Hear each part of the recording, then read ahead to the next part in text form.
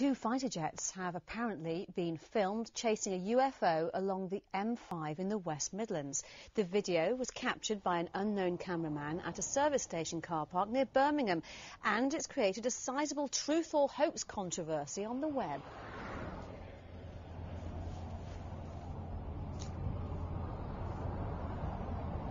So what do you think? Nick Pope worked for the MOD studying reported UFO sightings for 21 years.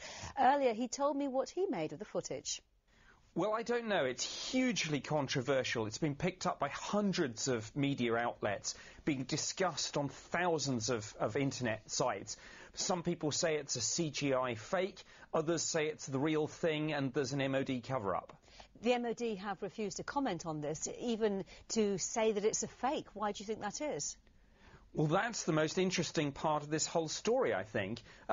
If this was a fake, MOD could have killed the story in an instant just by saying, look, we don't think this is real. But they didn't say that. So that's fueling the conspiracy theories. Because jets are scrambled, if there's a potential threat, could this be a security breach? Well, any incursion into British airspace by an uncorrelated target, if the radar operator assumes that it's genuine, we need to know what it is. So jets do get scrambled, and sometimes jets do get scrambled in response to UFO sightings. In your years working at the MOD, you've been convinced that there's something in UFOs. Why is that?